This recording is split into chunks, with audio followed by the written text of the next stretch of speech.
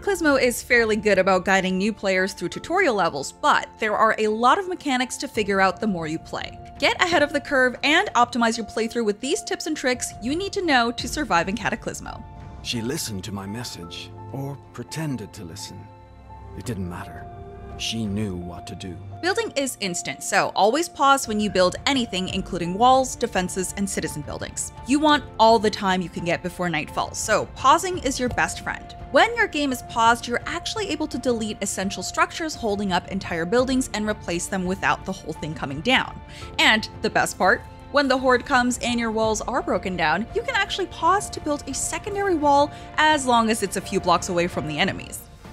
Exploration is just as important as building out your defenses. Oftentimes you can come across salvage allowing you to gain a ton of wood, stone, minerals, and even oxygen, which can be vital for upgrade costs to reach the next prosperity level or build something important.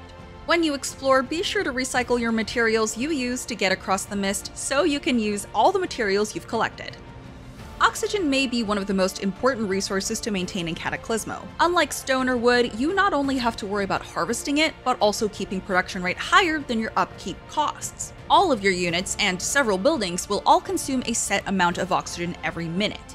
If you don't outpace this upkeep by creating more air filters, you'll begin losing your entire stored supply, which can hamper your ability to train new units, build, and purchase upgrades.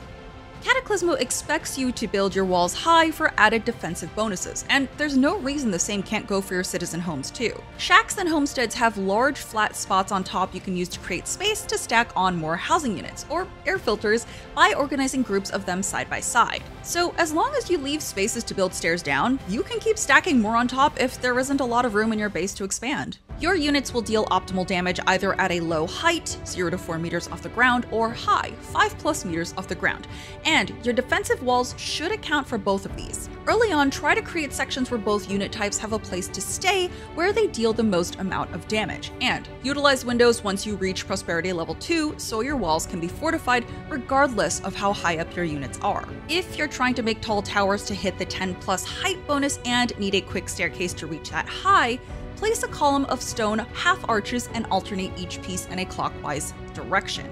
On top of each arch that sticks out from the central column, place a straight stone chair, the one with the block attached to the end, then keep rotating the stair pieces on each arch to form a spiral. It costs more stone, of course, but it can go much higher than just stacking on blocks on top of each other.